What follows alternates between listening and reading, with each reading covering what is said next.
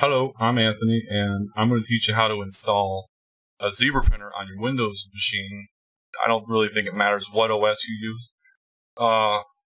There are many tutorials out there on how to do it, and I think this is the best way to do it. I'm looking at my paper, and it's 6 steps, and that's me introducing myself. Really 5 steps on installing this, and I'll probably talk a lot in between steps, because that's what I do. But to start out, you would just go to your favorite web browser, whatever it is. I use Google. And from here, just Google search a company I found a long time ago that I still use to this day. It's called Siegel.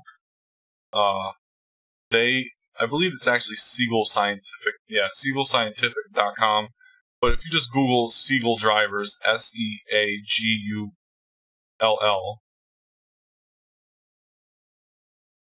and then press enter, and then that very first result is what you want, and you go to it, click through it, open a new tab, whatever.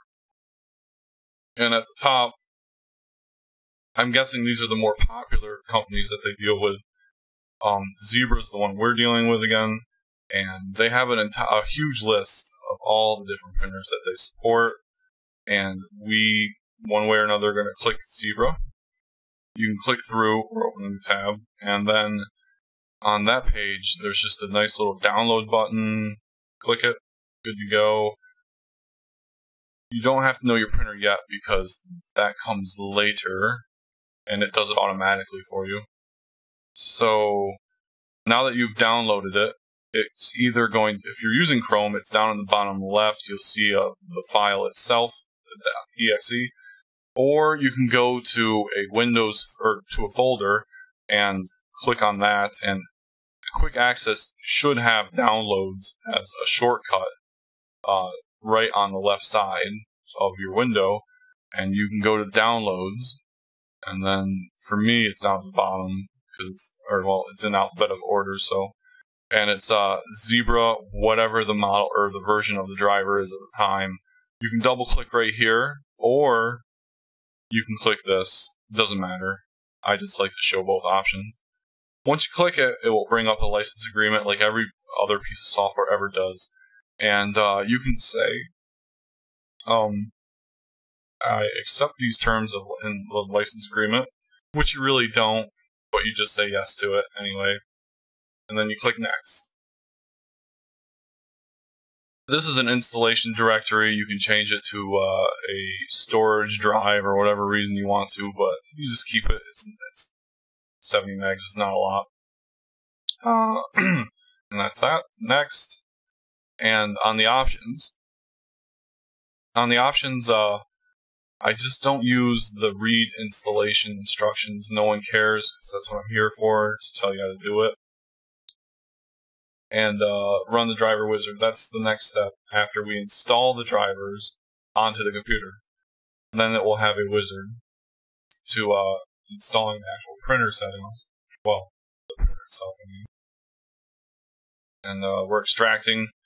And you have to also accept, a security setting. Just say yes to the user account control. And then, for me, I get a black screen while I'm recording. So, here's the wizard for the actual installation of the drivers in the printer itself to the computer. So you say Install Printer Drivers, click Next, and then you'll have these different options.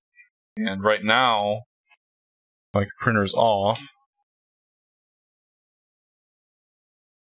But when your printer's plugged in and turned on, it will show this up, and what you do is you just highlight or select the printer model and click Next. And then I just keep it Zebra LP2844 or whatever model you have, just leave it default, who cares. And then use this printer as the default printer. I don't, because I have another printer I'd rather print regular letter or paper to. So I just don't need it like that. And that's it. Next. And finish. She's done. So that's installing the drivers. Now we go on to installing, I'm sorry. We just got done installing the printer. And do we want to install another printer? No. And close. So now we're done installing the printer. The last step, what we have left to do, is changing the printer settings so that it fits the label. Pretty much is all we have to do. You can change other custom settings or whatever, but so I just go down to search, go to control panel, and of course the first thing that pops up is control panel. You can either click or press enter, either way. So from here, you would click devices and printers. Once that's up, you should see your printer installed in the printer's spots. And I have two because I've installed this once before and it's doing some kind of funky thing there. But if it's your first time install, you'll only see one, and you'll want to see where it says status, 0 documents in queue. That is how you want to see it. And once you figure out which printer you need to get into the properties for it, that's what we'll do is we'll right click it, printing preferences, and then we'll go to page setup. By default it's 4x4, and I have 4x6 labels.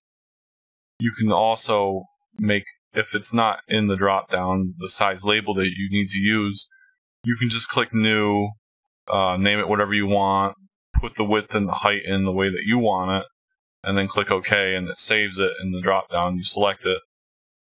But for this instance, 4x6 is what we need, and that's good to go. Click apply, OK, and we'll go back to the printer and then say right click and then go to printer properties, and then from here back to the about screen. This is different than the printing properties or preferences. Then we go to the general tab, and then you can go to preferences from here also. But all we want to do is accomplish doing a test print, make sure it works, and you should hear the label come out, and on the label you'll see the word test in the top left corner, and you'll see a border around test, and if you see the whole thing, it's good to go. And that's how you install a Zebra printer, any model. Thank you, and I'm also going to have another video on just a really short one in tandem on eBay and printing labels directly from eBay without having to do 50 clicks and cropping or using Adobe Reader or anything like that. Just print right from the website, which will save you a lot of time, and I'll show you that in the next video I have coming up. Thank you.